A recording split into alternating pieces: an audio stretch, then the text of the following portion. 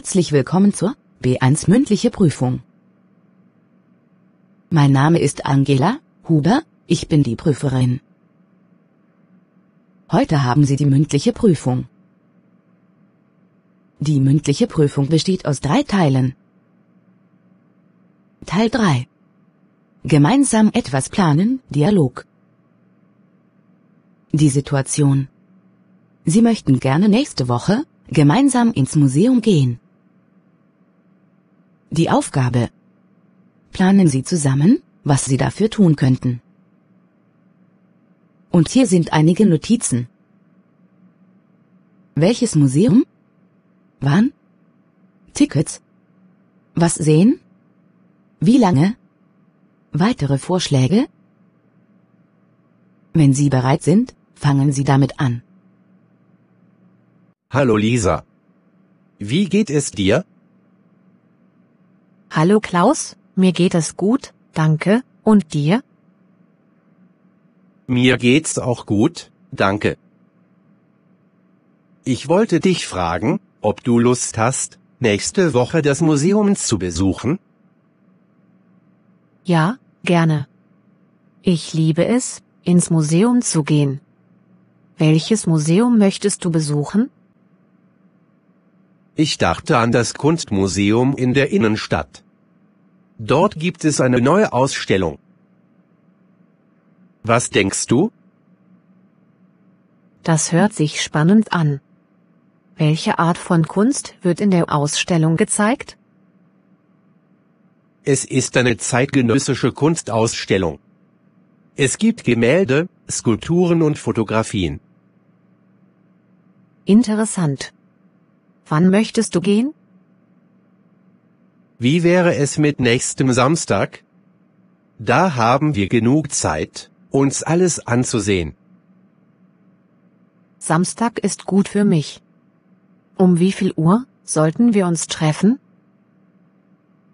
Wie wäre es, wenn wir uns um 10 Uhr morgens treffen? Das passt perfekt. Dann haben wir den ganzen Tag, um die Kunst zu genießen. Das passt perfekt. Dann haben wir den ganzen Tag, um die Kunst zu genießen. Genau. Ich freue mich schon darauf. Jetzt sollten wir über die Tickets sprechen. Wie viel kostet der Eintritt? Genau. Ich freue mich schon darauf. Jetzt sollten wir über die Tickets sprechen. Wie viel kostet der Eintritt? Ich glaube, der reguläre Eintrittspreis beträgt 10 Euro. Aber vielleicht gibt es Ermäßigungen für Studenten. Ich glaube, der reguläre Eintrittspreis beträgt 10 Euro. Aber vielleicht gibt es Ermäßigungen für Studenten. Verstehe. Ich bin Student, also sollten wir nach Ermäßigungen fragen. Verstehe. Ich bin Student, also sollten wir nach Ermäßigungen fragen. Ja, wir könnten uns vor Ort erkundigen, oder die Webseite des Museums besuchen. Ja, wir könnten uns vor Ort erkundigen, oder die Webseite des Museums besuchen. Gute Idee. Wir sollten uns auch über die Anfahrt dorthin unterhalten. Wie möchten wir zum Museum gelangen?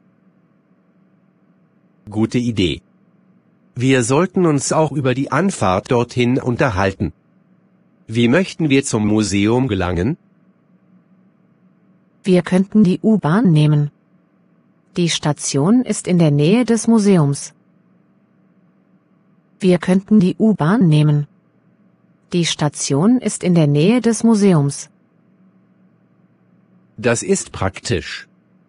Welche U-Bahn-Linie nehmen wir denn? Das ist praktisch.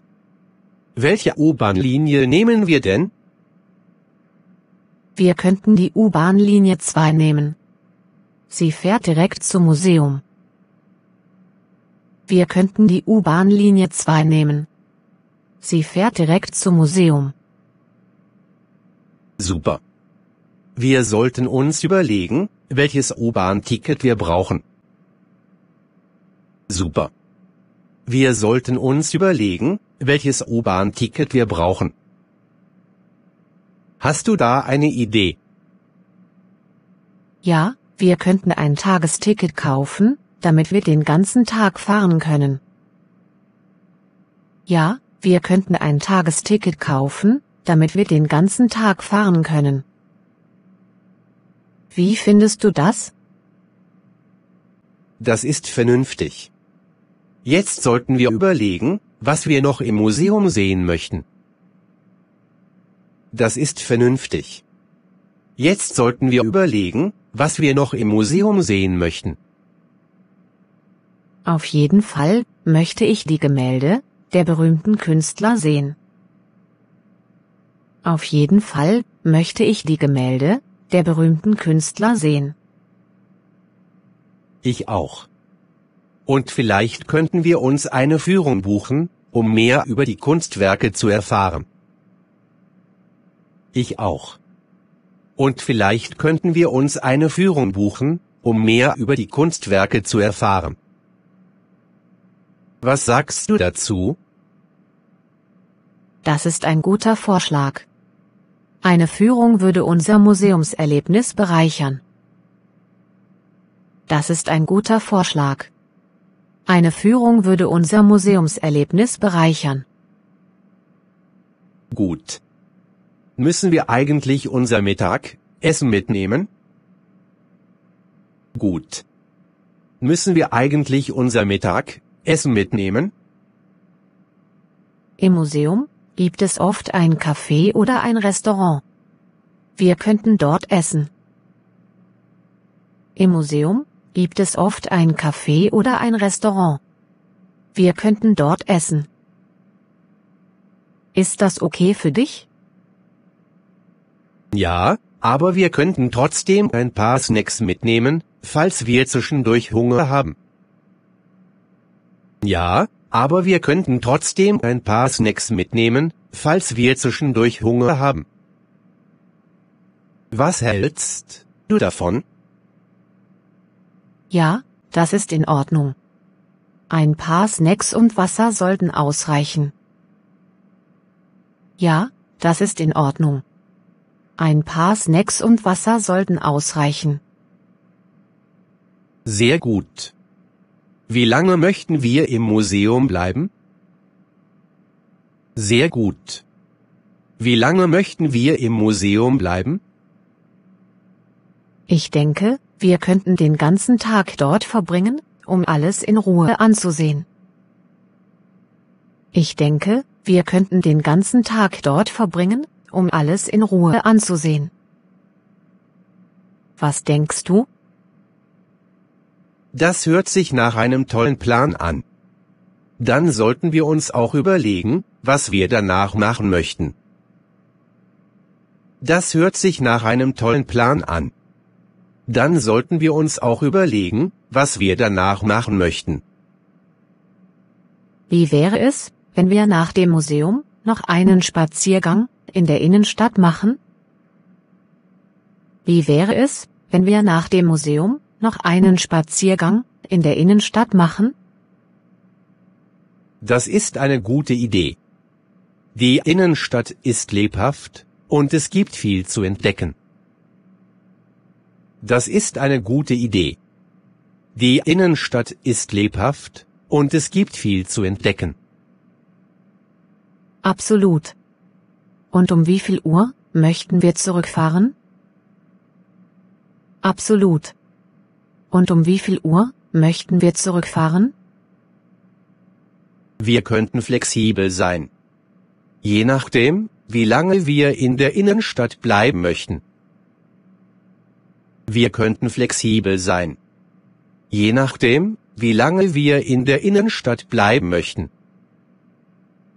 Wir könnten die U-Bahn nehmen, wann immer es für uns passt.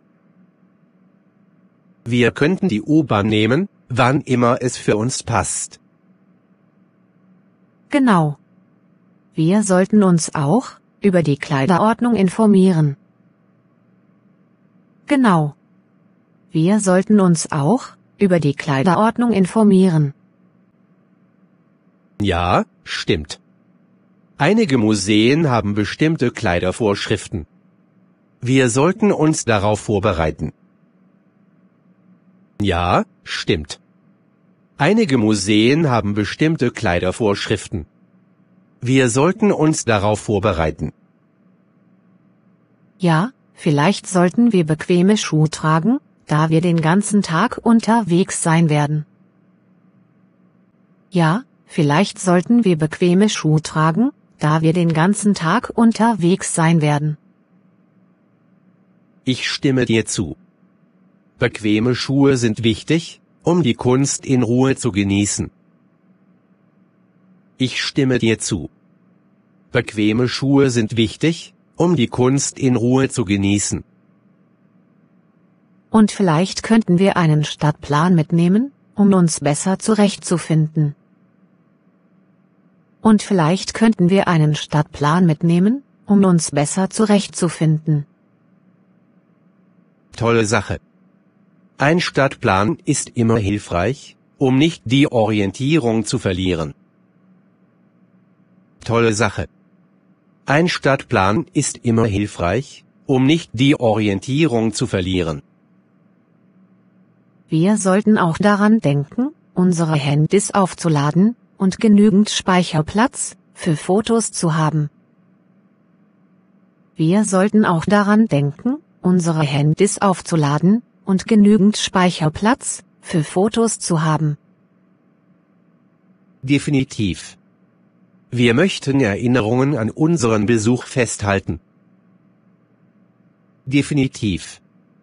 Wir möchten Erinnerungen an unseren Besuch festhalten. Ich freue mich schon auf unseren Museumsbesuch. Ich freue mich schon auf unseren Museumsbesuch. Ich auch, es wird sicherlich ein tolles Erlebnis.